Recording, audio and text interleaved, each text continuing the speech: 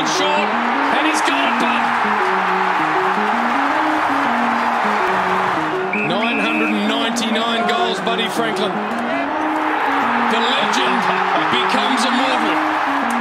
There's a reason why he's kicked 1,000 goals and nearly had 2,000 shots at goal. So I think just the athleticism of someone that size, power, is something extremely impressive. I remember against Collingwood when he did that hurdle and then, he kicks it from like 70, 75 metres out. Stratton run down, Franklin with a hurdle, and then the long one. This will be something. It is. It's an MCG special from Buddy.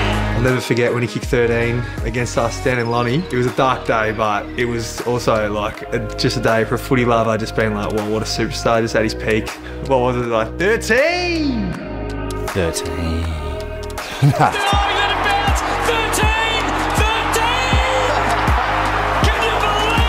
He's a freak. I think when anyone asks me what was it like to in that forward line or in those golden eras, I just referred to, well, we didn't really even need a forwards coach at the time. Whether Bud would listen in a forwards meeting, I don't know, because he knew he'd go out there and he'd just put on a show. And he's that guy that can just turn a game of football. He can kick 3 goals in 5 minutes. I think I share the same memory as a lot of Hawthorn supporters and footy fans. Him running down the boundary against Essendon, a couple of bounces and kicked a goal. It might have been a couple of times he did the exact same play. I remember that quite vividly. Kicks it up towards the wing. Buddy Franklin goes back. Advantage is paid. It's a one-man backlash. He's away. Running down towards the 50. Can he do it again? Man running back towards the goal square. Needs to be closer. He can't bounce it through. He kicks it through on the full. We started out together at Hawthorn, so it's been pretty special to be able to be on the journey in Sydney with him and be part of some big moments he's had up here.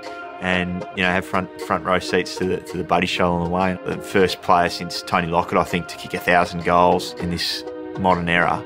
This to put the Hawks in front with just a few seconds left in the elimination final. I remember watching him when I was young, and it was the elimination final against Crows, and he kicked the goal from 60 and just watching middle-aged men jumping up behind him in the crowd. It's one of the greater moments. And then the ball went back to the centre and the siren went straight away. That's when I look at Buddy. I love playing him. I love being around him when I'm out on the ground. I hate ball going near us, but I love being just in the era.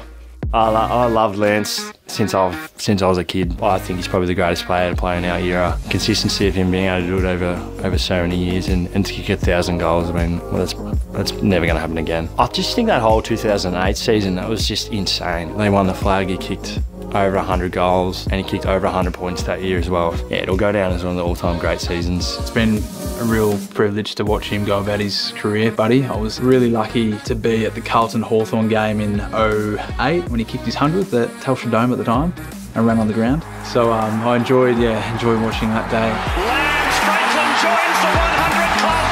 Out they come by their thousands. I've had a pretty good record on him from my career because of how anxious and prepared I am for him. But I've had a few moments in my career where I've said something to him after keeping him pretty quiet, and the next contest he kicks a goal from outside 50 on a snap and lets me know about it. So I learnt early in my career not to say anything to him. Well, I see Bud every day, so he's definitely the best I've ever seen growing up, and now getting to work with him, sit alongside him every day is pretpretty special. It's good for me as a young player coming in to have a mentor like that.